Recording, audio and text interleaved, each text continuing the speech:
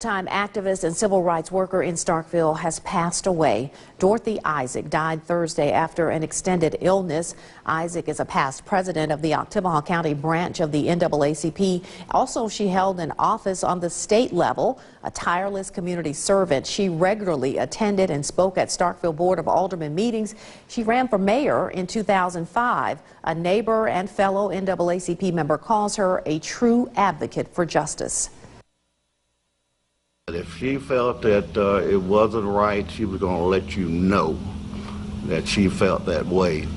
And you could count on her to work with you, and if you showed her that she was wrong, she would accept it and still continue to work.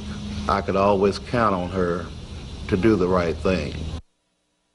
Funeral services for Dorothy Isaac will be Thursday at 11 a.m. at Second Baptist Church in Starkville. West Memorial Funeral Home is handling the arrangements.